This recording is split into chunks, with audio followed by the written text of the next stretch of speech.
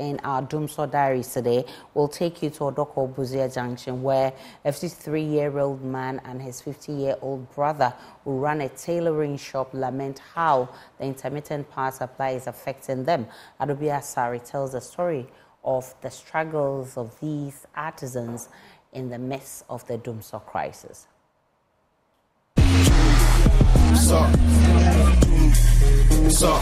Edward Chibo is a 53-year-old man whose livelihood depends only on his handicraft, sewing. The recent inconsistent supply of power is having a terrible toll on him. I'm experiencing power cuts very well. When the power is off, our work also gets stuck. We don't meet our customers' needs. His younger brother, 50-year-old Benjamin Jibo, works with him. He recounts how he had to improvise to satisfy a client when Dumsor took a seat at his workplace. Sometimes it goes off and doesn't come until the next day. So 4 days ago, it went off. So I had to run to East Legon to go and do some job for someone because the person needed it so much. The men share with me how they have no other alternative to make ends meet. This is what we do to make a living. So when there is no power, you can't do any work. We don't have any other work to do attached to what we are doing now. We are just sewing. Things are stuck. So even if you get a generator and you sew, how much will you charge your customer for the person to be able to pay? Even with electricity, when you charge, they complain.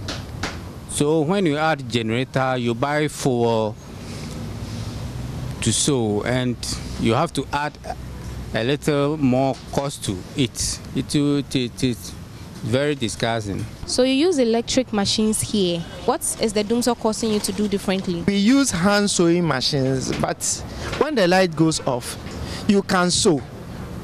Up to some point, you need the iron to iron. So if it gets to that point, you can't do anything. So how is the situation affecting them financially? Power cuts here in Ghana make us lose a lot of money, because in a week, at least, if you don't have anything, at least in a week you can have, if you don't have anything, you can have at least some 1,000 B. But when power interruptions happen like that, you cannot have that money. You end up maybe what you use to buy food. When you after buying food, you don't have anything again. Our financial status is not going up.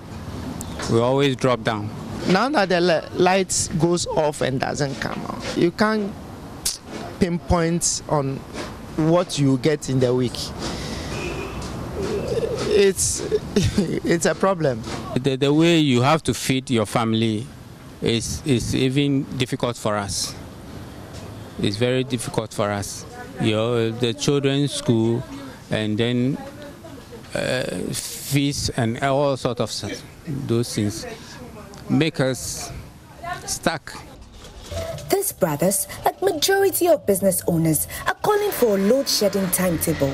The load shedding has to come so that everybody will know how to plan his or her things. We want a load shedding timetable to be out for us, so that we can adjust ourselves. If it has to be a night thing, we can do the night.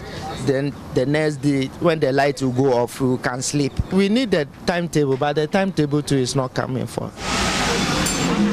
Because of the loyalty of their customers, Benjamin and Edward haven't lost any customers yet. However, they feel unsatisfied anytime a customer's demand isn't met due to the power crisis. Are you the tailor doing the job? You feel bad because that is your customer who has been giving you job all the time for you to get something into your pocket. In the same vein, some seamstresses at the Kantamandu market here in Accra have not been left out of this crisis. They lament vehemently how they continue to lose customers because of the power cut. If you are light off now, it will be 3 days. Sometimes our lights go out for 3 days. This retards our progress with work, and we tend to lose customers.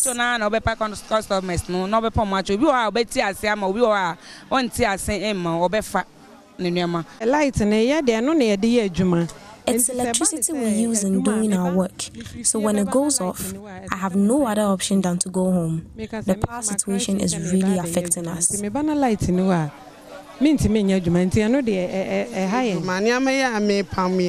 things I sew are things I sell to take care of my family. So it's troubling when the lights goes off. Thousands of artisans across the country continue to reel under the devastating impact of Dumsor and do not have a clue on how to navigate around their businesses. With the back and forth on what really is the cause of this situation, whose job is it really to ensure a stable power supply for these people? A Busia Diaries report read to you.